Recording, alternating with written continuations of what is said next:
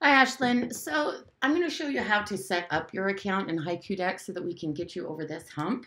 This is the email that you should have been sent by them, and in it is this link here. And you have to click on this link so that you can complete the registration and access the program without any cost to you. So that's what we're going to do here. So I'm going to click the link.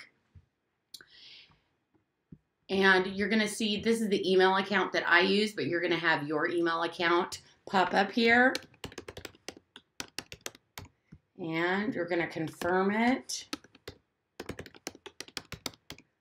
And then what do you want to do? Then you're as a student and you're going to continue the sign up.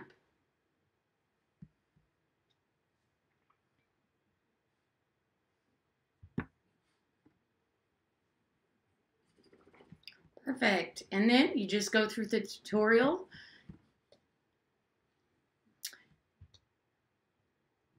And this is where you start creating your HaikuDeck. If you have any problems, again, please let me know. But this is how you create and set up your account in HaikuDeck.